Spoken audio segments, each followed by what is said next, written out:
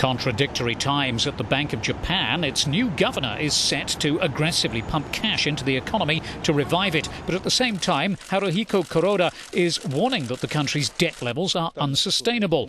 Kuroda has been brought in by the new Prime Minister Shinzo Abe to back government stimulus measures, but this analyst isn't hopeful that they will work. My expectations is, unfortunately, this is exactly the same remedies we have been having in the last 15 years, except this time they are multiplied, let's say, by 2.